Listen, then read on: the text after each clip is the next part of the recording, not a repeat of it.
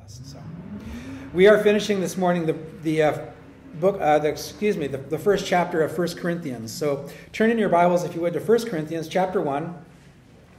We are going to be looking at verses 26 to 31.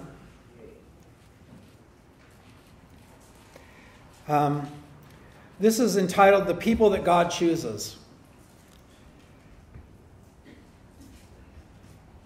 Verse 26. For you see your calling, brethren, that not many wise according to the flesh, not many mighty, not many noble are called. But God has chosen the foolish things of the world to put to shame the wise. And God has chosen the weak things of the world to put to shame the things which are mighty. And the base things of the world and the things which are despised God has chosen. And the things which are not, to bring to nothing the things that are, that no flesh should glory in his presence. But of him you are in Christ Jesus, who became for us wisdom from God, and righteousness, and sanctification, and redemption, that, as it is written, he who glories, let him glory in the Lord. That's a good word. I think that's my phone. Probably a telemarketer. They all seem to know where I am. I'm going to pray while that rings, and we're just going to continue on, and I'm not going to stop the service here. Father, thank you, Lord, that you have such a heart to call people to yourself. Thank you for that. Thank you that you call people to yourself that the world would never invite to be a part of their lives. But Lord, you are a merciful and a loving God, and you have pity on us. Your word declares that as a father pities his children, so you pity us, because you know that our frames are just like dust, Lord. So we thank you this morning that you're a good and an inviting God and a loving God. We commit this time to you, Father. We pray in Jesus' name. Thank you. Amen. Amen. Amen. I remember when I was in 4th, 5th, 6th grade, marbles was a big thing at school. We played marbles a lot, and we would play for funsies or we would play for keepsies. And funsies meant you were gambling, but everybody got their marbles back at the end of the game. But keepsies, or keeps, if you beat somebody in marbles, you got to keep their marbles. And so I think eventually the school outlawed it because they said it was a form of gambling. So I had a depressed childhood, as you can tell. I remember the marbles. We had steely marbles. They were just solid metal, and we had the clearies, which were just clear. We had the cat's eyes. We had all kinds of marbles. And one of the things that I used to do, and a lot of us used to do, we'd heat the marble up like in the oven or something, and then we'd put it in ice water, and it would kind of crack. And it would kind of have a crystalline look then after that. So you'd get a cleary and heat it up and then put it in cold water, and it would crack on the inside, and then you'd hold it up and it would be like multifaceted, and our version of a diamond, But when I was a kid, if you would have offered me a diamond or one of those marbles that we kind of manipulated, I wouldn't really know much of a difference. I may or may not choose the diamond because I couldn't tell. But as an adult, obviously, now I can tell. I would choose that which is infinitely better. So we see here with the Corinthians that they were playing favorites. And as we've been studying 1 Corinthians chapter 1, we see that they were followers of people. Some followed Paul, some followed Apollos, some followed Peter, and then there was a group that said, and we follow Christ. And so there was schisms and divisions in the church. But just like me when I was a kid, not really valuing the thing that was the most valuable, Christians, we can do that sometimes too. We can start following personalities instead of really focusing on Christ. And so this is what was happening. That's the background here that Paul is writing to this church. That's one of the things that they were struggling with. And so he's telling them here, and he's reminding them, guys, remember where you came from. You have a tendency, he would say to them, to follow personalities. But let's all remember what we were like when God found us. None of us was particularly beautiful or desirable according to worldly standards. So why are we slipping back into that mindset of thinking like the unbelieving world? Why are we doing that? And so this is a corrective portion of the letter. There's a lot of correction in this letter. They were a marvelously gifted church. They had all the spiritual gifts. They were, Paul said, in knowledge, they fell behind in nothing. And if there was a lot of carnality, there was a lot of immaturity among them. And so we read in verses 26, 27, 28, I'll just read those verses to get us started here once again. You see your calling, brethren. Not many wise according to the flesh, not many mighty, not many noble are called. God has chosen the foolish things of the world to put to shame the wise. God has chosen the weak things of the world to put to shame the things which are mighty. And the base things of the world and the things which are despised God has chosen, and the things which are not, to bring to nothing things that are. So let's go down our list here on your notes if you want to follow me, follow along there. What was our condition, and what is a person's condition when God calls them? He says, not many of you were mighty. He doesn't say not any of you, but he said most of you. You know, among this group, we might have one or two that would be considered mighty and wise according to the flesh and all that. But probably for the most of us, if you stood us up in front of a bunch of CEOs or, you know, world leaders, we wouldn't be chosen for their team. That's okay. You know, we are what we are. We can only do with, you know, we can only work with what we've been given, play the cards we've been dealt. So he doesn't say not any, but he does say not many. And probably we could say most of us wouldn't be considered wise according to the flesh. You're already encouraged, aren't you? I'm just going to keep hammering away on you here till we really get your heads going down like that. So it's my job this morning. He says, you're not wise. Not many of you were wise according to worldly standards. And wise is taking the information, gathering information from the world and putting it to use. So not many of them were wise according to worldly standards. He says, not many of you were mighty, which means you were not influential or powerful over the lives of other people. You weren't an influencer. And that's kind of a new term that's real popular in this online age. People say, I'm an influencer. I have a website, I have a blog, and I'm telling you how you ought to live your life, and I'm pretty, or I'm handsome, and I speak well, and I've got a routine down, and so I'm an influencer. And he says, not Corinthians, not many of you were like that. He says, not many of you were noble, which means you weren't well born, you weren't high in rank, you're not part of higher society. Probably none of us has a private jet in a hangar somewhere, or a third or a fourth car, or 2 or 3 houses, or that kind of thing. We're just po folks. We're just common people. And he says that's how you were, Corinthians, when God called you. He says you were considered foolish, and the word means dull or absurd. You were considered foolish by the world. When God called you, Corinthians, that's how you were. That's how the world looked at you. He says you were considered weak, which means feeble, impotent, sick, without strength. That's how you were when God called you. You were considered base, excuse me, which means without kin, without family, unknown descent, ignoble. You didn't come from a blue blood kind of background. You didn't have some great ancestry or lineage when God found you. He says, in fact, when God found you, you were despised. You were contemptible. You were least esteemed. Won't ask for a show of hands on that one. I wouldn't have chose me if I was the Lord. Sometimes I still feel like I wouldn't choose me. But he chose me. He chose so many of us here. And he's looking for people and he's calling for people. And he doesn't use worldly standards. Aren't you glad? He doesn't use worldly standards. Despised, what a word. Contemptible. Least esteemed. Something, he says, interesting little phrase here. God has chosen the things which are not. And it means useless. Considered, somebody that's considered a nothing. That's a strong one, isn't it? In 1 Corinthians, I'm going to ask you to turn over to chapter 6, if you would. Paul has another list there. It's very, very similar. And we do well to be reminded of what he says about our condition prior to coming to Christ. The Corinthians here were arguing with one another and threatening one another with lawsuits, and he's reminding them, you guys are going to be judging angels.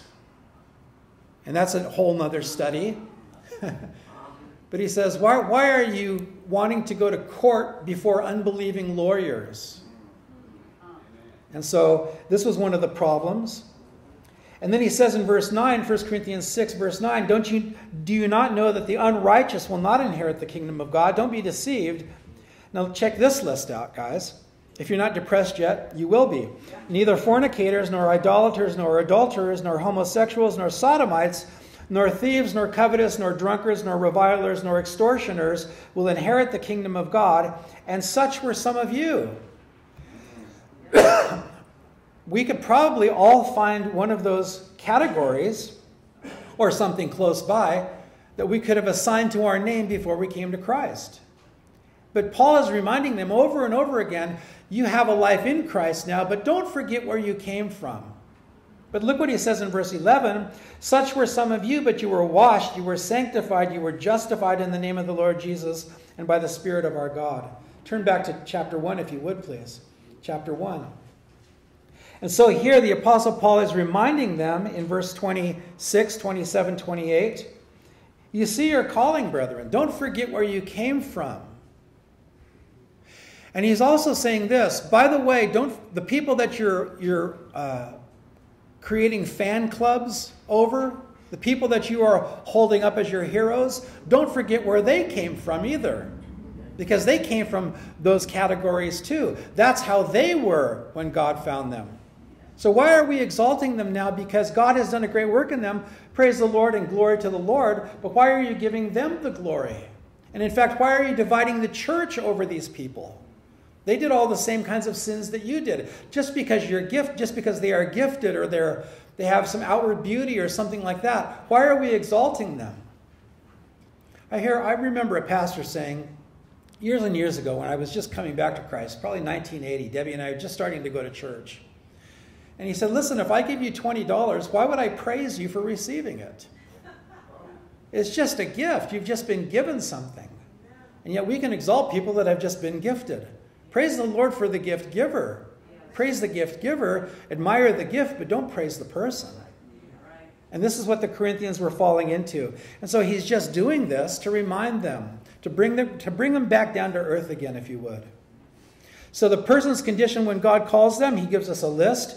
And then he tells us the flip side, the positive side of things. And this might not even seem like a positive. What does God do through his children? Look at starting at verse 27. God has chosen the foolish things of the world to put to shame the wise. Why did God choose the foolish things of the world? Open book test. To do what? To put to shame the wise.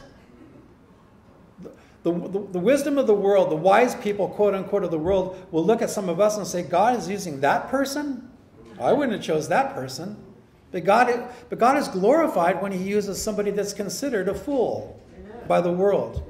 Then God gets the glory. Guys, when we're watching, and I'm not trying to knock TED Talks or things like that. I enjoy some TED Talks, if you know what those are. If not, whatever. But, I enjoy listening to intelligent people speak. But there's such a tendency for us to glorify them. And there's such a tendency for some of them to receive the glory too.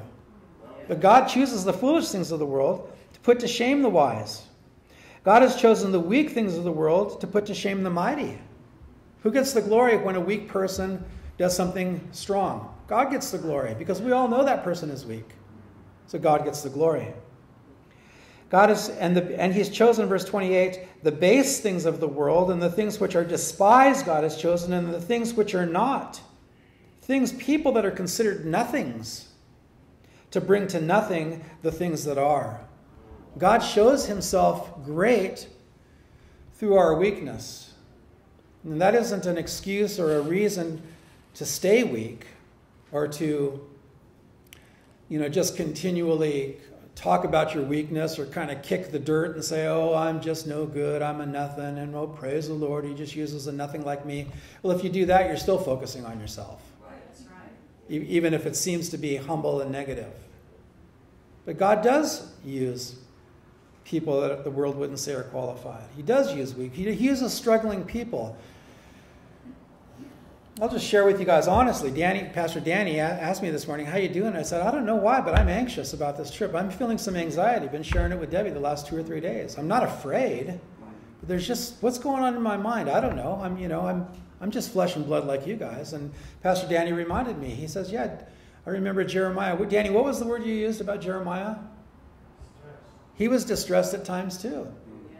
The Apostle Paul, he said, I was with you in much fear and weakness and trembling. And I'm thinking, I've been traveling internationally for 30 years. Why am I kind of, and I don't think it's a premonition or anything. I'm pretty sure I'll be back, But it's just funny sometimes how the Lord will just let us go through these things and then he'll use us for his glory. And when I get done with this, I'll definitely be saying, praise the Lord. Because I was kind of nervous, And so he uses us in our weakness so that he will get the glory, not so that we will get the glory. Look at your notes, a wonderful quote by John Calvin. In putting the strong and wise and great to shame, God does not exalt the weak and uneducated and worthless, but brings everyone down to one common level. The weak and common and so-called considered useless already know that they're there, and the wise and the so-called strength and the so-called powerful need to realize that without God, that's where they're there at too. So he just levels the playing field in all of this. Verse 29, why does God use the foolish? Well, I've already been saying it. I'll say it again. Verse 29, that no flesh should glory in his presence. It's so easy for us. It's so easy. I'm probably, like many of you, just distressed over the political division in our country and the political division in our churches. It's just amazing to me. Guys, our citizenship is in heaven. I'm an American. But if Debbie and I moved to Peru and became Peruvian citizens, I would be a Peruvian citizen, but my citizenship is in heaven. Amen. My first allegiance is there. Amen. My second allegiance is here, but I could easily change it and go live somewhere else and try to do well for that country as well. We all have a higher calling. But the churches seem to be dividing. I'm not saying it's wrong to be nationalistic to a point. But guys, as much as we would like to think of the United States as a Christian nation, it isn't.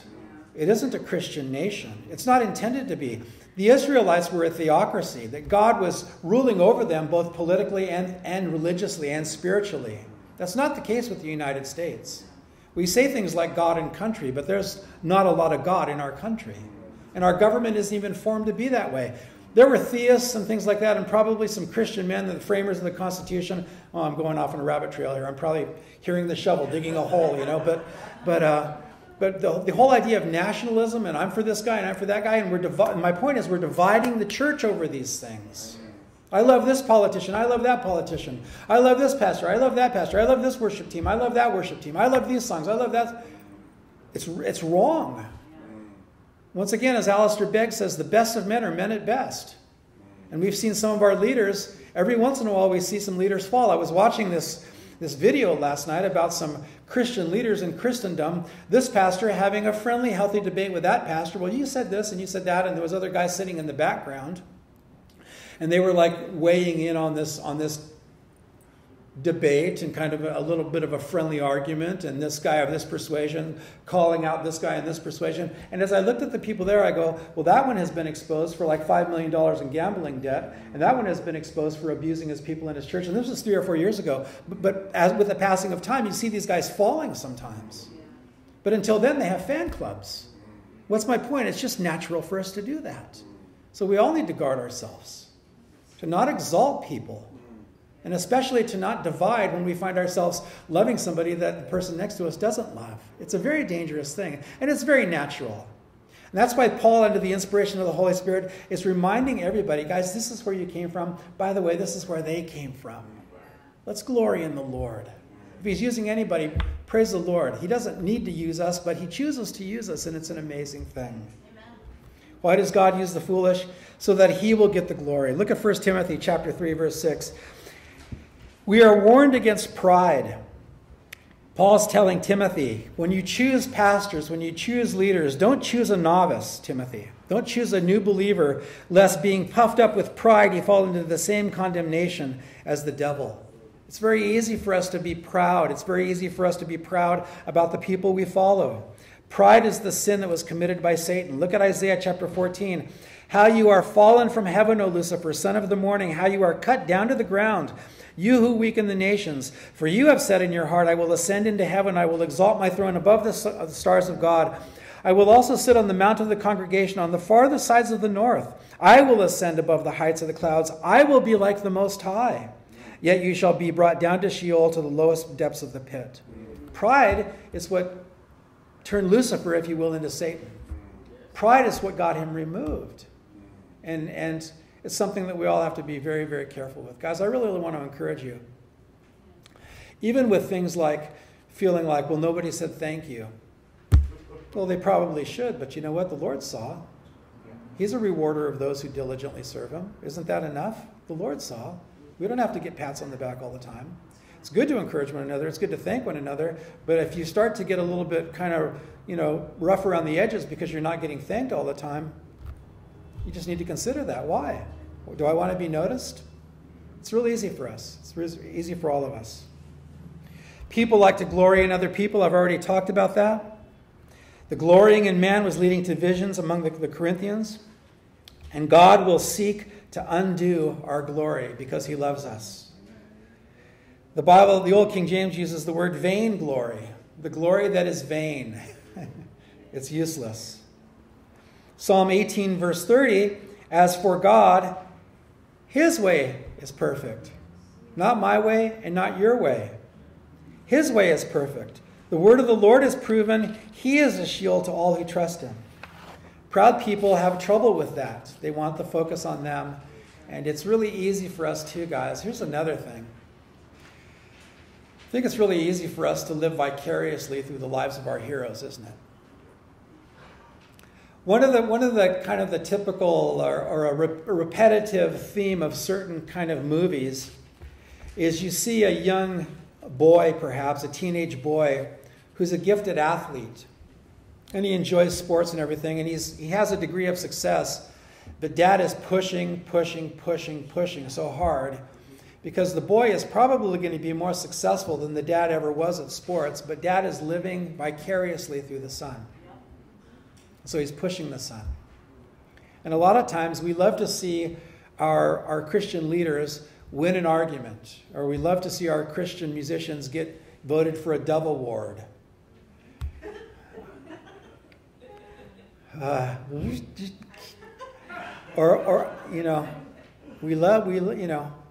Anyway, you guys know what I'm saying. We love to see our team get the exaltation because then we get the exaltation vicariously. It kind of flows down to us a little bit. It trickles down to us. We need to be careful about those things. God should get the glory. I'm sure that everybody in here agrees with that. Let's go back to verse 28. My target verse is 30, but just for the flow, I love the way that the Apostle Paul, inspired by the Holy Spirit, builds this momentum. He builds this argument. He's like a prosecuting attorney, just really making his point. It's not just emotion. It's reasonable to think about these things. He's not just pointing a finger at the Corinthians. He's not just saying stop it, but he's showing them the foolishness of what they were doing. And I love how the Bible causes us to take in the facts and how God wants to reason with us. The base things of the world, verse 28, and the things which are despised God has chosen, and the things which are not, the people which are considered useless, he chooses these to bring to nothing the things that are, that no flesh should glory in his presence. Now he pivots in verse 30. But of him you are in Christ Jesus. Does anybody have the New International Version here? Does anybody have that? Yeah, can you read it, Angel, really loudly? Verse 30. Verse 30 in NIV is, sorry. Were you looking at Facebook? Oh, okay. Spank me. I was mean. Sorry. That's okay. Okay, verse 30. It is because of him that you are in Christ Jesus. Right, we can stop there. Thank you. Okay. Thanks for letting me pick on you in fun. I like the way that the NIV says that. It is because of him. Let me paraphrase. In fact, can you read the rest of that verse again? Angel, can you? We are totally off script here. Could you read verse 30, all of verse 30? Okay. It is because of him that you are in Christ Jesus, who has become for us wisdom from God. That is our righteousness, holiness, and redemption. Thank you. It is because of him. It isn't because of Apollos or Peter or Paul. It isn't because of any person. It is because of him. Isn't that great? It's a recalibration. It's a reset. It's a reboot in the way that they were thinking. But of him, verse 30 in the New King James, but of him you are in Christ Jesus. Now notice what Jesus has become and is for us. He became for us wisdom from God and righteousness and sanctification and redemption. Let's look at your notes. Our salvation, guys, originates with God. It doesn't originate with man. I know that we all know that. Man does not have the power to save himself from his sins or from God's judgment for our sins. To try to save yourself from your sins means you try to transform your own nature. You try to, by your own human strength, to conquer your sin nature. You might be able to have some behavior modification, but you can't change a lion, a cheetah, if you will, leopard can't change his spots. He's always going to be a leopard. He might get he might get dyed black or even pink, so he looks like Pink Panther or something like that, but he's still a leopard. He can try to transform himself, but he can't. Only God can transform a life. So God saves us from the power and dominion of our sins and the judgment, the penalty because of our sins. What does the Bible tell us? Hebrews 12:2, looking unto Jesus, the author and finisher of our faith. Not looking unto Paul or Cephas or Apollos or this pastor or that singer or this bishop or whoever. Looking unto Jesus. Our salvation originates with God. Verse 30, but of him, because of him, you are in Christ Jesus, who became for us wisdom from God. Jesus became, or manifested, if you will, the wisdom of God. What is the wisdom of God towards you? Look at Jesus. Jesus, in his obedience to the Father, manifested the plan of salvation for mankind. So if you want to say, I want to know about the wisdom of God, the first place we look is at Jesus, because he is the outworking, he is the tool, he is the instrument, he is the manifestation of God's wisdom. I have a cool little microphone up here. It's called a Rode NT1A Mini. Isn't that cute? I feel really important having this here. This makes me feel very credible. I just wanted you guys, maybe we'll set it up there for the Facebook. See, I feel like a broadcaster, right? I'm being silly with you guys.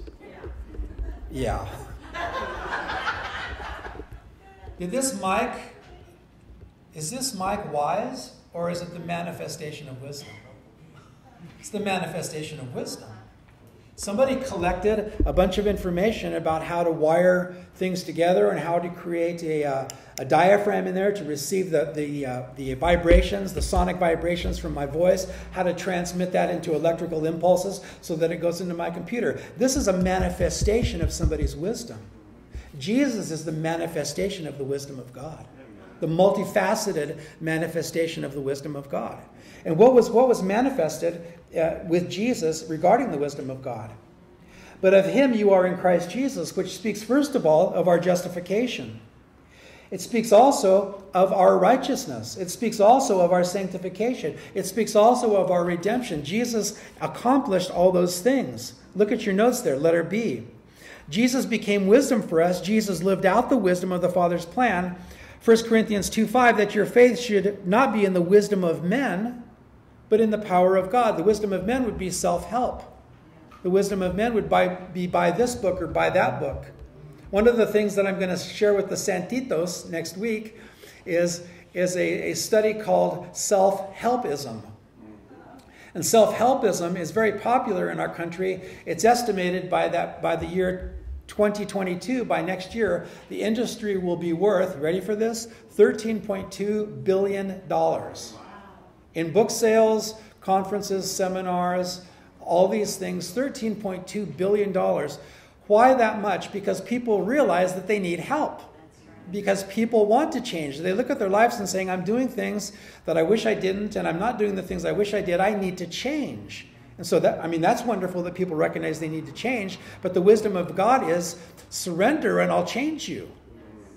Now, I'm not saying we can't learn some things from a TED Talk or having a personal coach about, nutrition or things like that. Absolutely. But those things can only change behavior. They can't change nature. And so we are transformed. And so God's plan of salvation for us is not to rest in the wisdom of men, but in the power of God, who's Jesus Christ. Paul talks again about Jesus became righteousness for us. it is in his righteousness that we stand before God. 2 Corinthians 5:21. The Father made the Son, he made him who knew no sin to be a sin for us. And a better translation for that is he made him a sin offering for us, that we might become the righteousness of God in him. And so when I stand, when you stand, every Christian, when we stand before God, oh my goodness, this is such a relief, isn't it? The Father sees the righteousness of Jesus, not me. Thank you. The Father sees the righteousness of Jesus. It's assigned to me. It's credited to me. It's put to my account. And that's the wisdom of God. If I'm glorying in people, then people are going to look at the person that I'm glorying in, look for weak spots, disqualify them, and then disqualify me when he fails. And then I'll feel like a failure. And that's a trickle-down effect. But I have the righteousness of Jesus Christ who lives a perfect life. It's assigned to me by faith. I receive it by faith. I hope everybody here has received it by faith. Jesus became sanctification for us. It is Jesus in me, in you, that brings increasing holiness. Hebrews 13:12. Therefore Jesus also, that he might sanctify the people with his own blood, suffered outside the gate, speaking of his crucifixion. The word sanctification means to set apart for holy purposes. Sanctification, the way that I'm going to describe it, is twofold. There is the initial sanctification, which means God is taking me from the category of sinner, judged sinner, to forgiven saint, and so I'm set apart that way. And then there is an ongoing sanctification that happens in my life. A setting apart, the changing of my mind, the changing of my attitudes. And that's part of the wisdom of God. If you're following Paul, he can tell you what to do, but he doesn't have the power to change you. If you're following Apollos, if you're following Cephas, they can tell you what to do, but they don't have the power to change you. Only God has the power to change you. To make that ongoing sanctification happen in your life.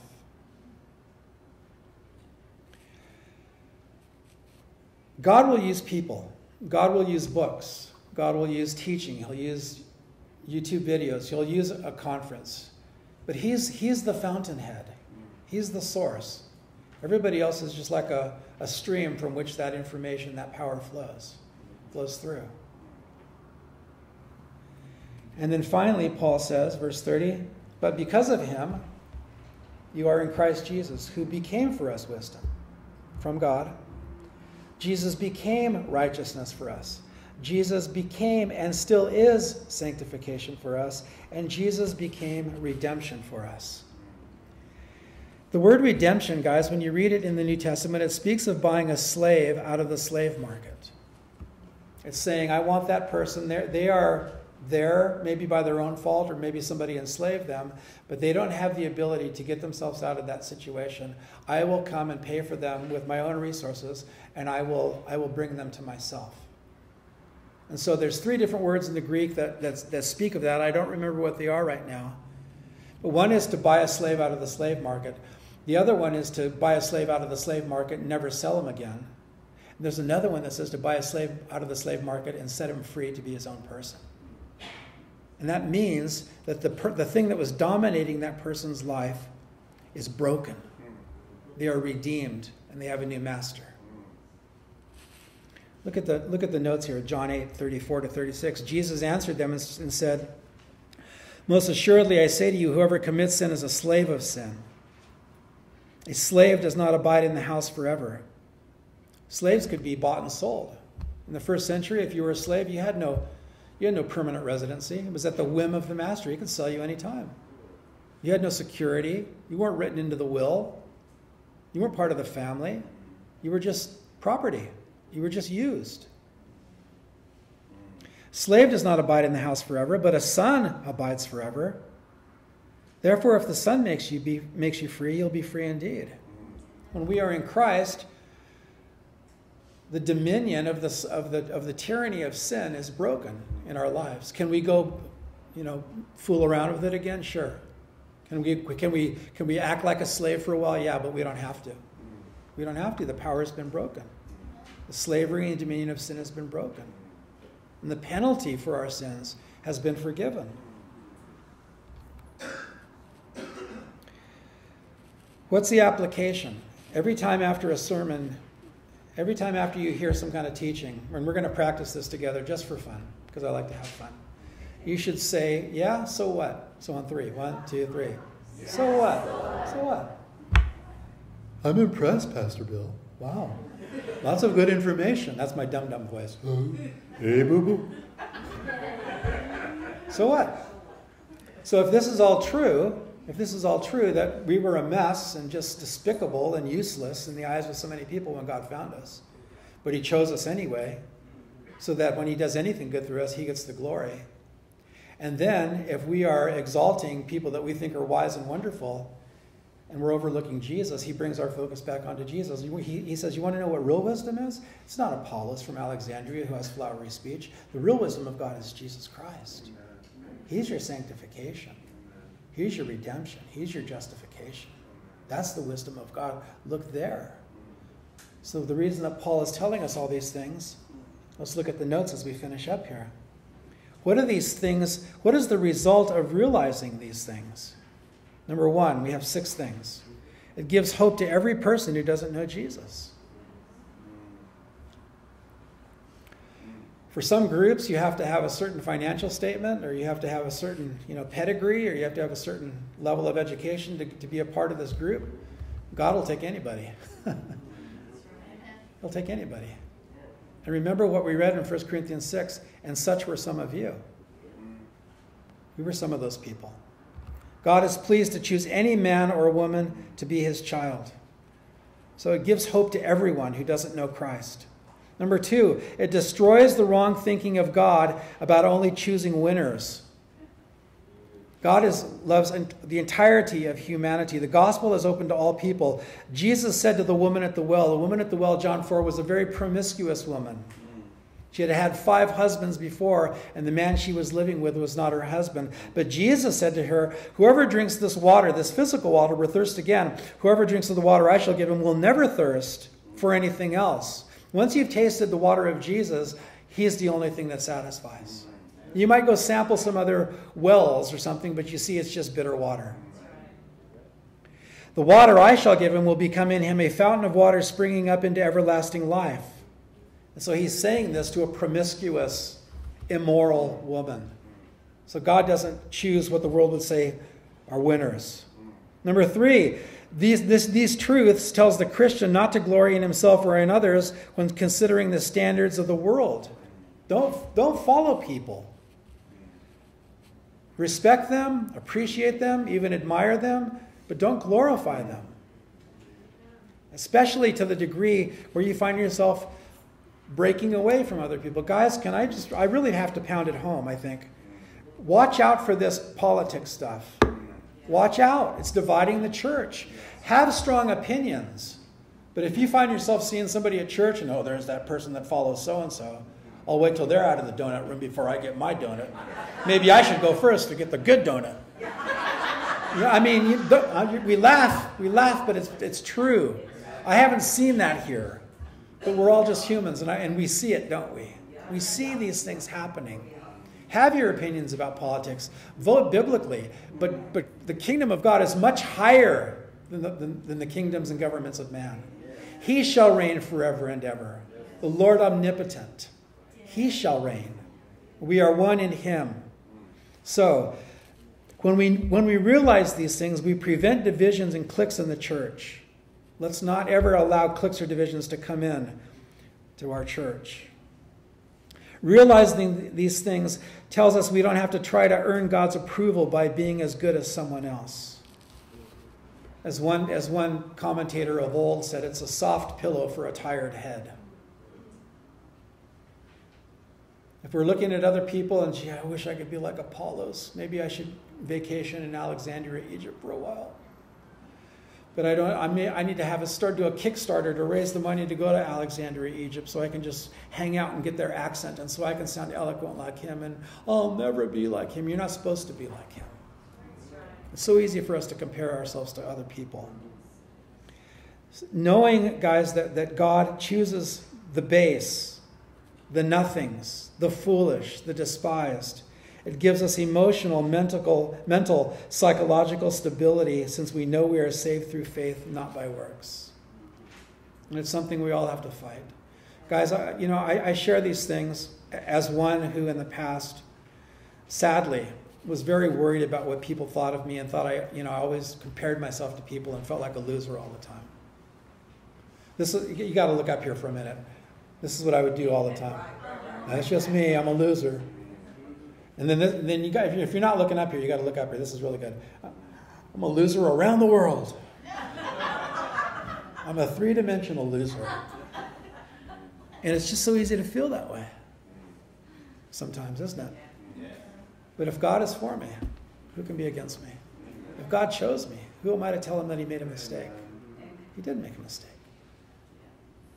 I appreciate that God chose me. I appreciate that God called me. I really do. Knowing these things, it keeps us humble and thankful. And knowing these things, read verse 31 with me if you would, that, nice and loud, that as it is written, he who glories, let him glory in the Lord. Say it together loudly. He who glories, let him glory in the Lord. Knowing these things, it'll push and direct our glory right back to God.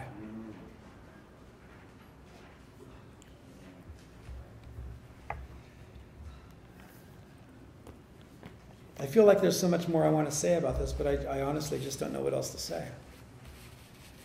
I want us, and God wants us, to be released from this crazy mentality that we can get.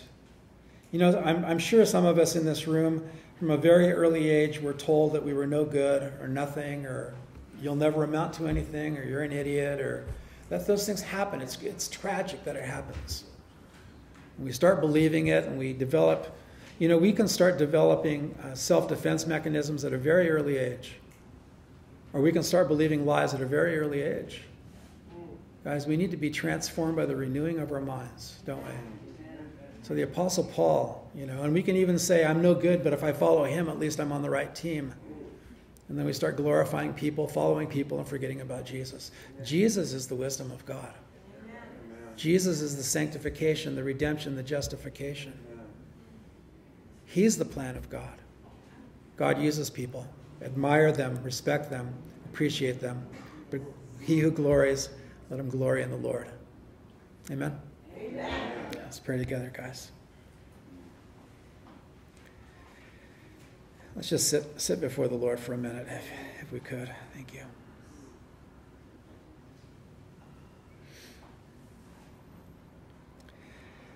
Lord, we're very grateful that whom you set free is free indeed. And we want to walk in all the freedom, Jesus, that you died to grant to us.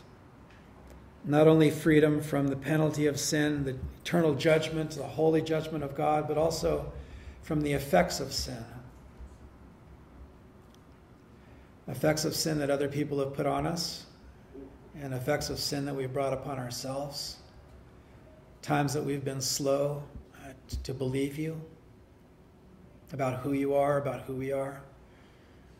Times that we are tempted to compare ourselves to others. God, save us from that, Lord. Forgive us for that. Times that we want to attach ourselves to groups and make that our identity. Our identity is in you. We are your sons and daughters, Lord. Father, we pray for any here today that have not said yes to you, that they would say yes to you. That before they leave here, they'd find one of us and pray and say, yes, I want to follow Jesus. So, Lord, thank you. To you be the glory at Calvary Chapel, Vallejo. To you be the glory wherever your people gather, God. Father, I pray your blessings over this church as I'm gone for a time. Keep them safe. Keep me safe. Bring us back together, Lord. Pray in Jesus' name.